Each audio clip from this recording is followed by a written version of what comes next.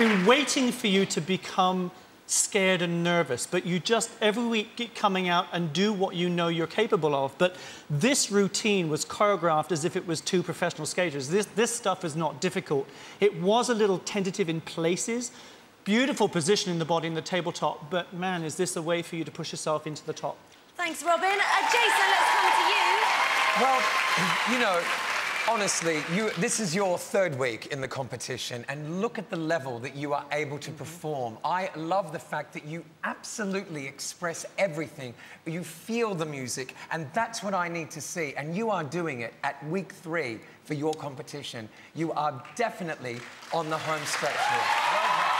Thank you. Thanks, Jason. Well done, both of you.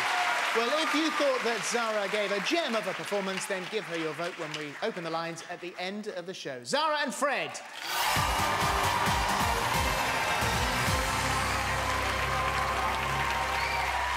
So, still to come, will Chris Fountain's lift be better than Zara's? And Steve Backley has a score to settle with Jason. I've been visualising picking Jason up by his scarf and spinning him round.